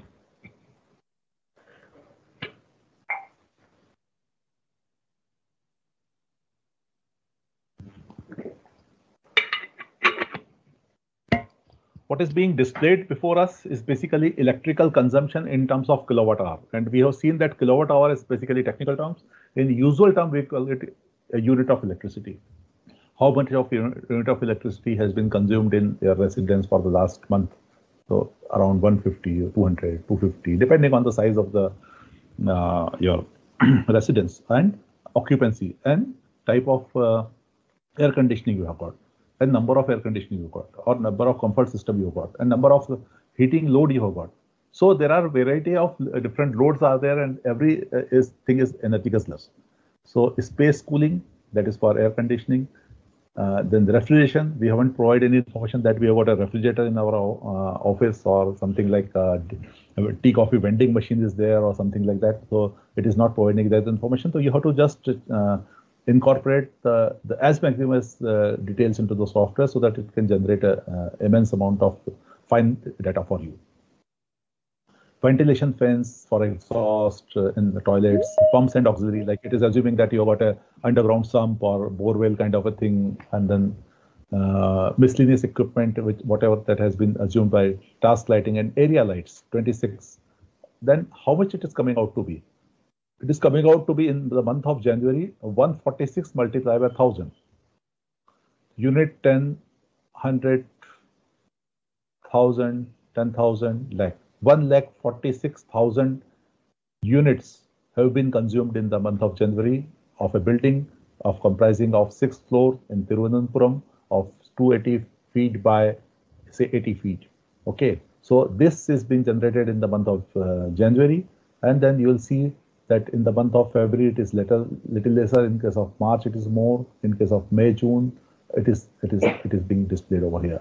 Okay, so total year wise, if you see January, February, March, April, May, June, July, August, September, December, it comes out to be 1868. 1868, ignore the 0.9 over here. So 18 lakhs units. 18 lakh 68,000 units will be generated once the electrical meter has been installed in a probable building of, say, whatever size, with information which we have provided with. So 18 lakh 68,000 units will be consumed in a single year, divided by what we have given, 1,50,000. That is the square feet area, divided by a square meter, again divided by 10.764 to generate a per square meter consumption. So suppose that comes out to be, say, 169, then my building cannot be constructed at Thiruvananthapuram. I will not be allowed to construct. Then I have to put more insulation, I have to put more things, I have to make my things more efficient, and then suppose it comes out to be lesser than that, what is the threshold limit, then my building will be permitted to construct it. So now onwards, whenever the ECBC compliance will be there, whenever engineer, architect, or collection of combination of these consultants will submit a joint application for constructing a building, then a certificate of BEEE certified energy person who will evaluate this building on this matter. Along with that, almost 60 more documents in addition to what traditionally we have just given a single sheet or two sheet paper of plan, elevation, and section, 2 sections, elevation, and 2 staircase cut section and something like that for granting building permit, or just a certificate of stability, structural stability, and other things we have provided. In addition to that, you will have to provide this information, this sheet, not only this sheet, but a detailed sheet of, if you just see detailed sheet, then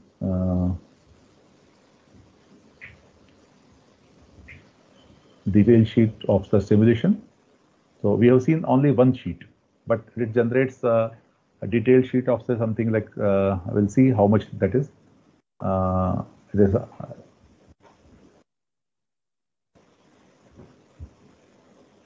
that was single sheet we have seen. Now view detailed simulation output file. The detailed output file is for the baseline design. It is just showing baseline design. If you just open it, then it is showing a 340-page report, complete detailed technical report about the building. So out of that, what report is required by the authority? There could be 10 different reports will be required. So these are the reports which will be required. And then these reports have to be printed on a piece of paper, or take a PDF and put a digital signature of yours and can be submitted. So something like what I presume is that in addition to the earlier drawings and DCR formats, almost 60 enclosures will be required to be presented to the authority before seeking a building permit, or just along with the application of seeking building permit. After evaluating all that thing, or just putting things in proper shape, the building permission will be granted at the plinth level, at the building completion level, at the occupancy level, post occupancy. All these parameters will be reviewed remotely as well as at site, and then these buildings will be allowed to be operated. So this is the law. And then how to law to be incorporated? Then you have to generate a model. You have to provide information about your everything in detail, putting all your consultants at initial level to provide information about feeding everything in the software. Either you do it by yourself, or you can get it done from somebody else. Problem of getting from somebody else is that you enjoy the expertise of that guy, but what happens if he's a very busy guy? He has got a 10 different project of similar kind of variety of things, and you are in the very hurry, or you don't have got a time. Then in that case, you will depend on that outsourced person. So better not to depend on the outsourced person. Try to improve ourselves to generate our own model right from very initial, very low one, and then we can incorporate from a very low to very higher amount of bigger size of project by ourselves only. So that is called capacity building. Capacity building means whatever the knowledge we have acquired, all that knowledge, expertise, the type of material, everything which is known to us. In addition to that, what is more available in terms of from the resources given to us or from the software display only, we can provide better solution than anybody expert, because whatever we know for our client's budget or our departmental budget or for the native things available, our outsourced person cannot be better than that. But unless we go through this procedure of understanding, we would not be able to do justice with our job, and we'll try to remain dependent on somebody else, and whatever he thinks, you do not know what he had thought for your project, and whatever he has or she has provided to you, you will depend on that. So better to be a solely dependent person after acquiring knowledge about this software, the software detailing knowledge. So it's very detailed in nature. I told you that more than 10,000 different parameters you have to choose from, but that has been comparted in a very decent fashion, and if you just move out in a certain fashion, then you would love to have results from this software, because it gives you immense amount of data that how much the information can be changed very easily, and the data can provide you information in a very quick of just eye, something like that. So variety of information can be derived from here, from variety of this thing. It is very much in detail, so we are not going to delve. But from where, how things has to be gathered, that I'm trying to show you. So report format we have seen that this building simulation one-page report is there, and how to calculate the EPI, and the EPI can be published in the entire state periodically every 3 years or 5 years, and whatever that threshold limit of that particular building typology can be asserted from 1868 multiplied by 1000 divided by the total built-up area that we have fed into the software, that is 1,50,000 converted into a square meter divided by 10.764 will give you a certain number. The number can be matched with the threshold limit of the EMC center threshold limit, and then if it is within the permissible limit, your building can be permitted to be constructed. So if it is not that, you have to change your building envelope type, size, glazing, everything, and then you have to see that by virtue of changing. We have seen that by virtue of changing the insulations in the wall, there is an ample amount of change was observed. So suppose here I'm just moving back, and then we will see how the building parameter changes. So instead of this orientation, we'll just note it down from here. Every time we'll have to note it down on a piece of paper, that how much was the information regarding the electrical consumption. Electrical consumption is not to understand the electricity of a building. It's just an indices that how much additional auxiliary power you have to put in if you are not designing building up to the mark or as per the codal provisions. So we'll just note it down on a piece of paper that this 1868.9 multiplied by 1000 units are consumed in this fashion. Up now, we would like to change certain parameters. Okay, we would like to change the building place. Then we'll go to this location, this schematic design wizard, SD wizard. This is DD wizard. This is energy efficiency measure wizard. So there are multiple wizards are there. We are just at the initial stage only. So schematic design wizard, yes. It is always asked to save the project. And now here we would like to change the position. So now where to change? General information. Building was placed at Tirunelveli. Now we will change to location of Ahmedabad and open. Okay. Why I'm changing with a variety of different locations? I'm not changing within the Kerala state zone, but I'm changing it nationwide with a different location.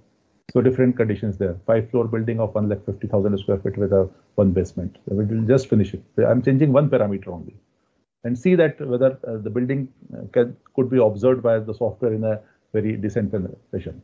What about Ahmedabad file that I have chosen? It has got information about the Ahmedabad metallurgical data for the last 30 years at an interval of half an hour. So immense amount of data has been applied on the building. And now you see the very fast it has chosen the same building which is placed in the very same fashion in Ahmedabad with the same parameter. Instead of Tirunelveli to Ahmedabad, it comes out to be 1748.8. Okay, so the almost you will find out that almost 1 lakh unit of electricity is consumed less, though it is basically you can call it hot and dry, and we are warm and humid. So warm and humid is consuming more as compared to hot and dry. So that we have to just ascertain that what kind of parameter we have to choose for our place, which is more preferable for our place, so that the building should consume less. Now, again, we would like to go for a different climate zone. So again, we'll go to written description mode. Again, we'll change the location. It is asking to save the file. Same file I'm using for another location instead of, oh, it was for Allahabad. I have chose wrong. It was for Allahabad. Okay, I'm going for now Ahmedabad. Ahmedabad is not there. Yeah, Ahmedabad is there. So instead of a composite climate, I'll go for Ahmedabad now, which is hot and dry.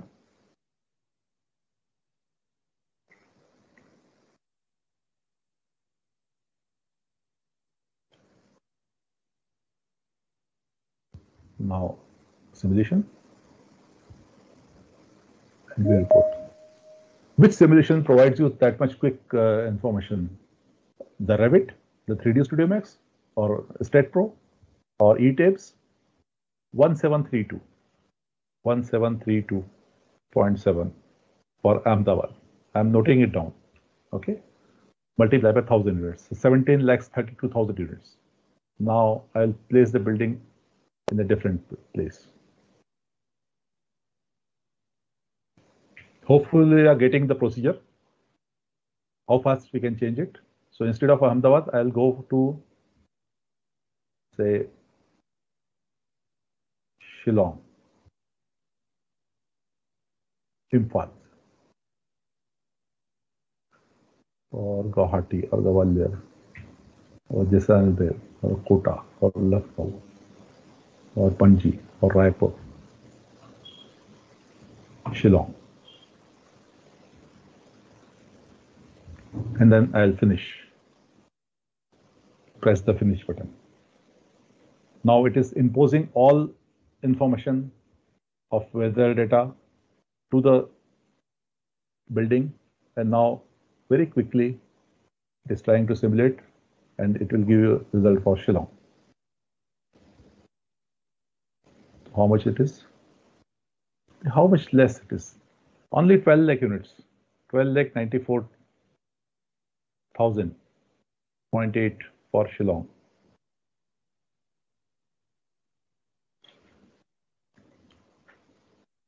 Okay, so with variety of location change, it gives you different result. Means it is processing something, and it take my words, it is meticulously chalking out everything in very much detail, and what could be the probable electrical consumption based on all windows, doors, roofing, the walling material, whatever that has been you just fed in, based on that thing that has been there.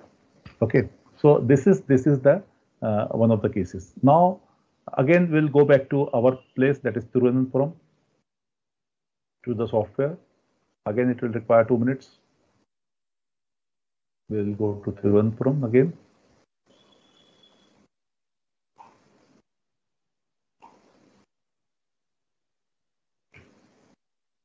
Okay, and then here we would like to change something. We would like to change the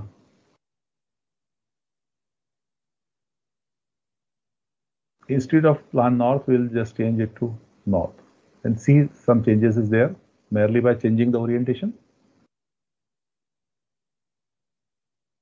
So earlier was 1868.9. I changed the orientation of building now. Instead of this north, I just place it across this thing. So now simulate it and view result summary.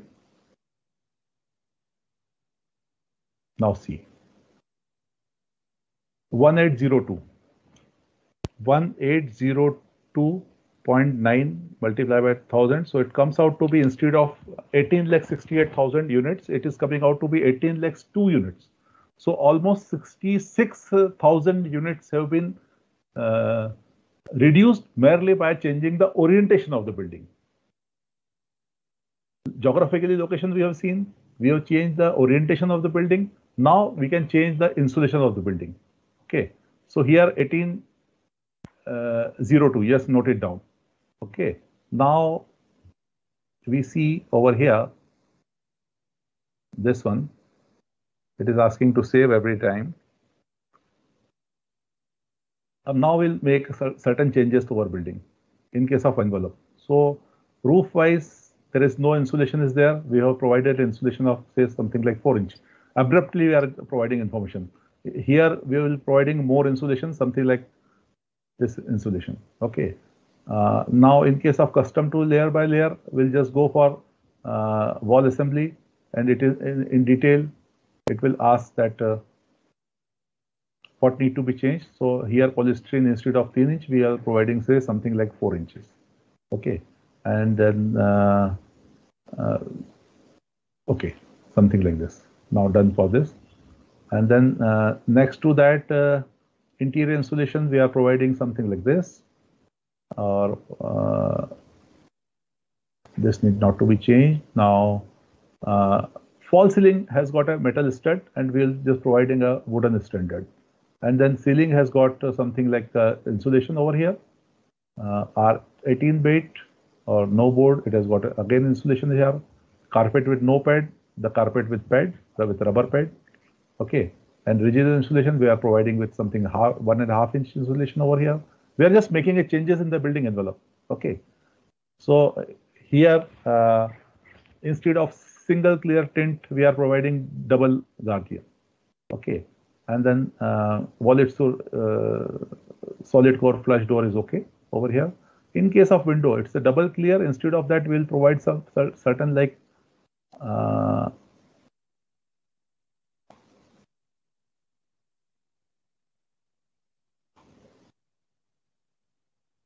a different glass. Double clear, either like we can triple low E, suppose we provide over here. Again, triple low E. We are changing the glass type. We are checking the windows type. Okay. So if we are changing so much things, instead of aluminum, we would like to go for a vinyl frame of window, exterior window. Okay. Here, instead of aluminum, we are going for vinyl. Okay. Some the chhajjas which we have provided over here in the west, it is instead of west, we are providing something like 2 inches. In case of south, it is 4 inches or 5 feet, suppose.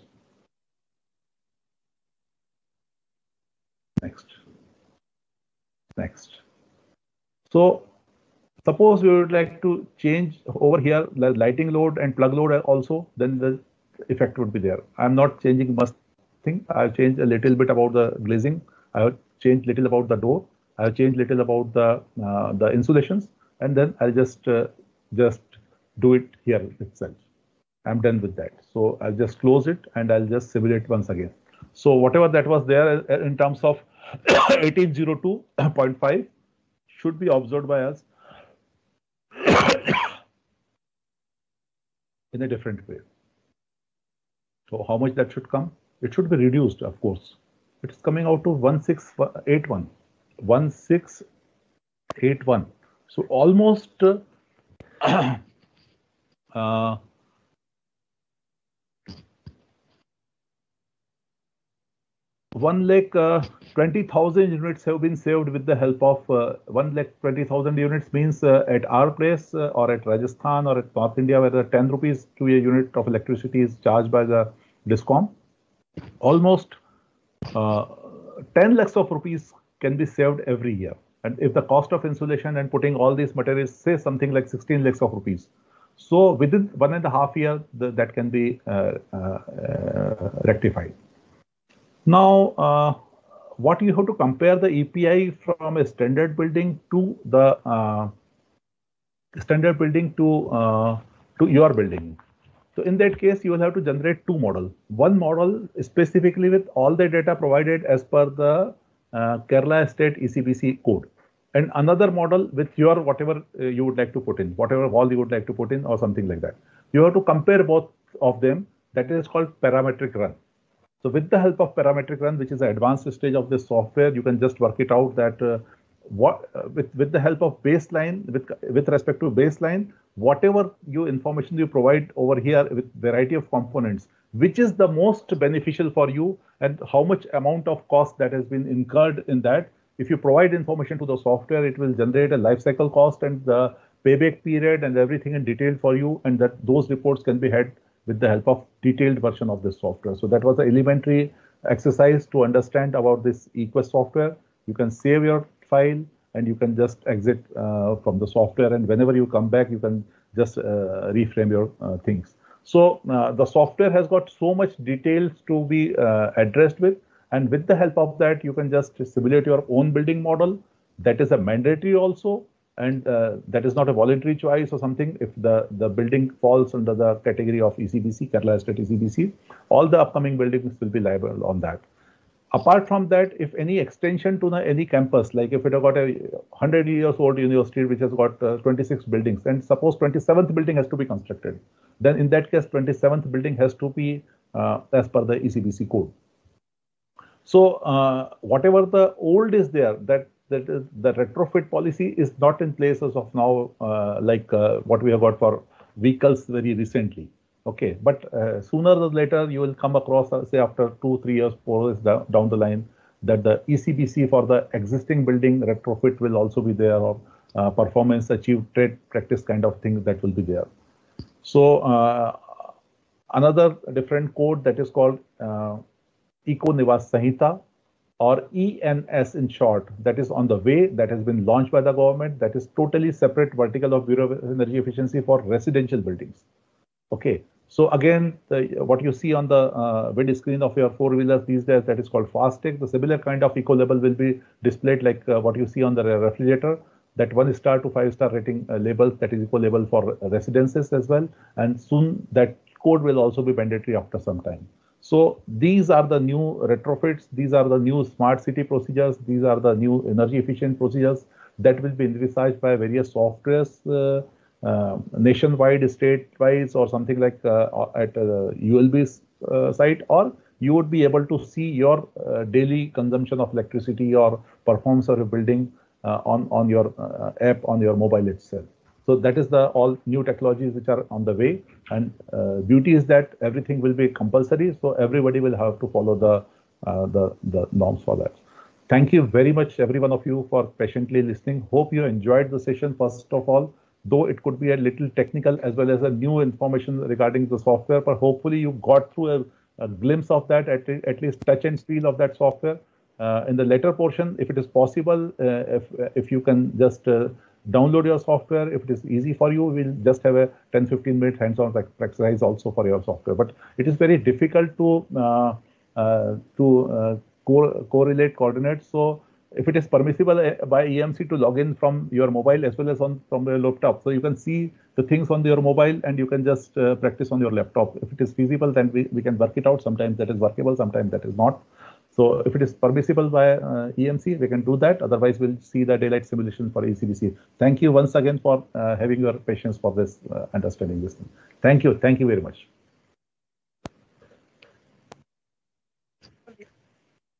On behalf of EMC and EED cell,